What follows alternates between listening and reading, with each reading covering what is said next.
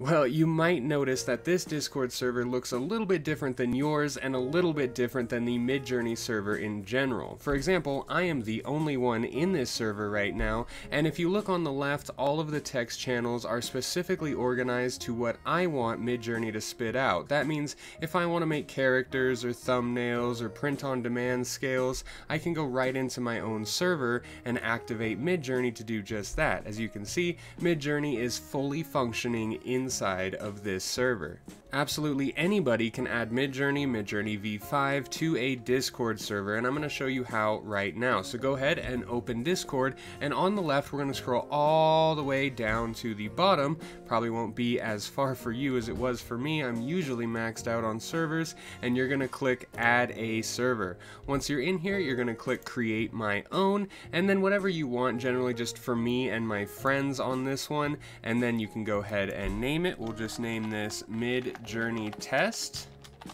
Okay, Midjourney Test, and then you're going to go ahead and click on create. Now this will create a brand new server just for you. Now when you're in here, we're going to go ahead and get rid of that voice channel. You can start creating your channels that you want Midjourney to, well, work in. So if you want a thumbnail channel, you can create a thumbnail channel. Of course, you want them to be a text channel, and then down here where it says channel name, let's just say thumbnails. Well, dyslexia got me there, but it is what it is. You get the point. And then say we want characters. So we're just basically building out our server so we have really a categorized look at what we want Midjourney to create. But I'm going to go back to this server that I've already created and see all my categories here. Now what you're going to want to do is go to the actual Midjourney server itself. This is after you've created your Discord server.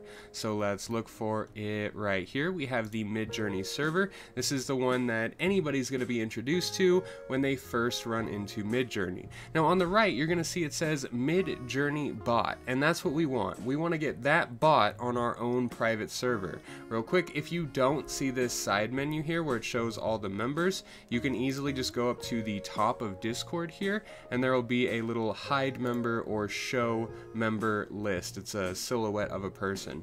Once you're here, you're going to click onto Midjourney Bot itself, and then you're going to click add to server. Once you're here, it's going to let you know that it requires you to have managed server permissions, but if you just created your own server, of course you're going to have managed server permissions because you own that server. So it's going to be able to create commands in a server. The one thing it's not going to be able to do yet, may in the future, is microbrew some local kombucha. That's just awesome that they put that in here. You're going to click add to server, and whatever server you just created, you're going to choose add and then continue. Now let's actually go back to this server itself.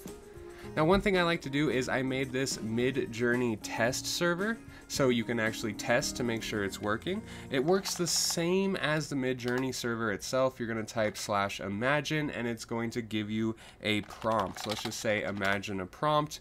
There you go, and it will start working. One thing is, this does require the $10 a month membership just because the server is overloaded. Now I want to say, before the server became so overloaded, it would let you do this on a free plan. It would let you do this on a trial, but as of right now, it will not let you do it on a trial. It's like $8 a month if you want to use this, but $8 a month. I'm not an affiliate, but $8 a month to have a tool like this at your fingertips seems worth it. So if there's something in the AI space, we've been covering everything artificial intelligence.